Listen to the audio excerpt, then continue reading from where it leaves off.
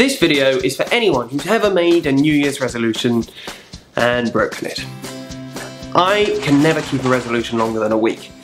But for this video, I am going to try and keep a resolution for a whole month by using some surprising psychology.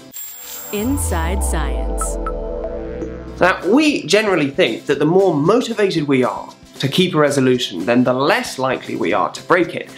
But that's not actually true. The science says that the resolutions that actually work are the ones which turn themselves into habits. So I thought I'd put this to the test. Now, I hate getting up in the morning, so I decided to get up early and meditate for 5 minutes every morning before I started my day. It's really early in the morning. I feel like I need a cushion or something. Stay 5. I don't think it's formed a habit yet. So I kind of thought I was getting the hang of this, but getting up this morning was just incredibly difficult. I'm almost 2 weeks in. It actually feels like it's gotten harder. Clocks went back today. That's going to make this so much easier. I'm about halfway through. Actually, it's getting easier. Now, to understand why this method works, we'll have to understand habits.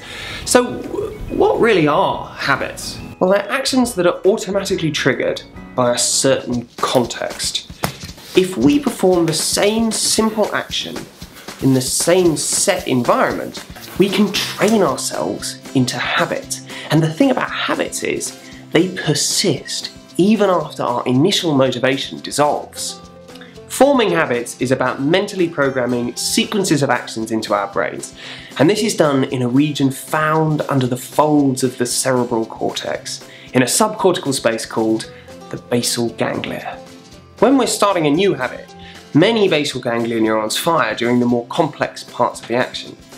But as the habit forms, the activity actually decreases during the more complex sections because our neurons become more efficient at coding for the behaviour.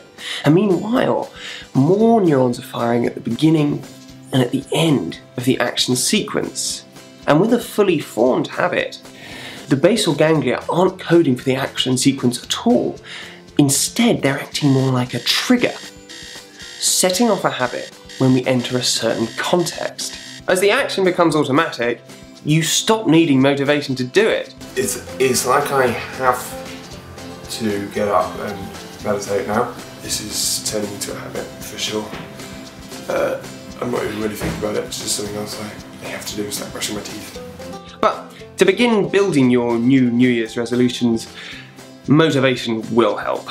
So give yourself some rewards at the start. I mean, they could be personal, social, edible. The brain signals reward with dopamine, and decreasing dopamine makes making habits harder. So don't make your life tougher than it really needs to be. And don't forget, missing a day doesn't significantly stall habit formation. Don't give up at your first slip up. I was in the room where I normally do it, just here, and I felt like something was wrong. I had forgotten to do something, and I suddenly realised that I hadn't meditated. So I felt like I had to do it, and I just did it, and yeah, that is raw habit forming. And finally, the more complicated the habit, the longer it takes to form. So go easy on yourself. For Inside Science TV, I'm Ali Jennings. Thanks for watching, and have a great new year. Inside Science. If you enjoyed this edition, follow us on the web and social media. Powered by the American Institute of Physics and a coalition of underwriters.